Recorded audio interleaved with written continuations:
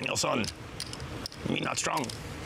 Me not know how to fold. In the pantheon of iconic poker stars, Phil Laak stands near the front of the pack. His irreverent table talk, is there a lifeline situation in this program? Can I call a friend? And his signature hoodie made him almost more of a character than a person during the heights of the poker boom. You don't have to call, sir. You can just let it go. But where is he today? And how did he pull off one of the most insane feats of poker endurance in the history of the game? I love going fast. I love this. Motocross, bring it on. I see jumps. We'll get into all of it, but before we do, let us know in the comments what other poker stars we should cover next. We're always looking at your suggestions and would love to interact with you over there. Alright, here we go. Phil Laak, better known to poker fans worldwide as the Unabomber, is one of the most colorful figures in the world of professional poker. His journey from a quiet upbringing to international poker stardom is filled with triumphs, eccentricities, and a penchant for pushing both his mental and physical limits. Looking at him right now, you would not think that the man has been awake, I tell you, for more than 80 hours. And in these 80 hours, he's been playing poker the whole time. Well known for his 115-hour poker marathon that set a world record in 2010, Laak has consistently shown that his love for the game goes beyond the cards in front of him. Born in Dublin, Ireland on September 8, 1972, Laak ultimately grew up in the United States. His family relocated to Wellesley, Massachusetts when he was a child, and this is where Laak would begin to forge his identity. Grandma would teach us poker and Tripoli and these little games. We all knew that Grandma had it figured out. Like, poker wasn't bad. It was fun. He was a bright, curious student and eventually attended the University of Massachusetts, Amherst, where he earned a degree in mechanical engineering. And while his degree suggested a career in the technical or engineering fields, Laak's life would take on a very different direction. What is the purpose of life? Well, it surely can't be grinding this engineering job. And I thought, like, what would be the coolest jobs in the world? Let's go do that. We don't have to work in banks and engineering. Like, hello? In his early years, he dabbled in various forms of gambling and games. He had a natural skill for chess and for backgammon, and it was through these strategic games that he eventually discovered poker. I remember very distinctly the first 20 minutes of my poker career. My motives in the first 20 minutes were, I'm here to earn money. And on the 21st minute, I was addicted. Poker's blend of strategy, of psychology, and of risk appealed to Laak, and it wasn't long before he decided to pursue it more seriously. He began by playing in underground games in California and New York. His sharp mind, honed from years of strategic games, allowed him to pick up the nuances of poker quickly. And as he gained more experience, he started participating in bigger tournaments, eventually turning professional. By the early 2000s, Phil Laak had established himself as a serious player in the poker world. One of Laak's most significant early achievements came in 2004 when he won his first major tournament at the World Poker Tour Celebrity Invitational. He did it! What a stunning turnaround. He's left two deals. There it is. Look at him. He has swung around and won this title.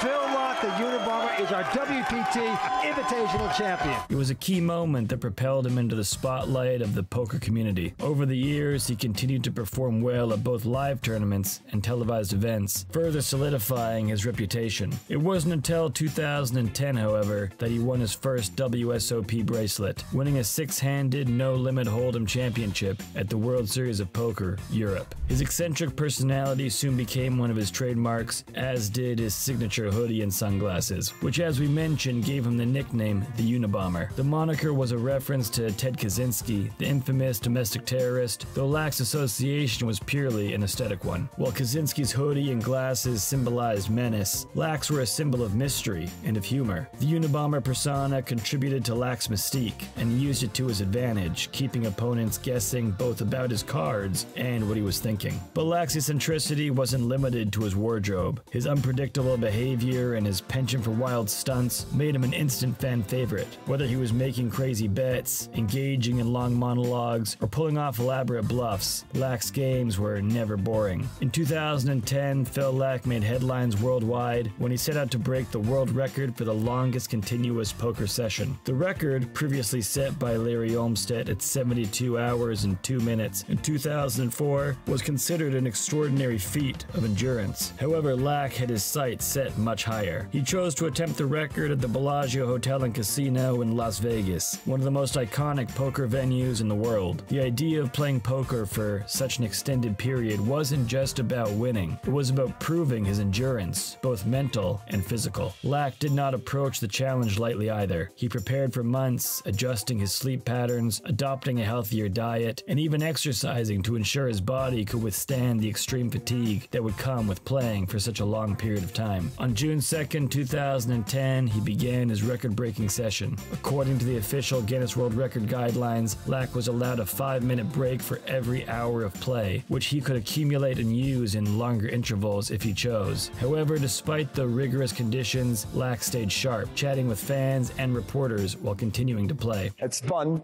This is manic fun. This is so much fun.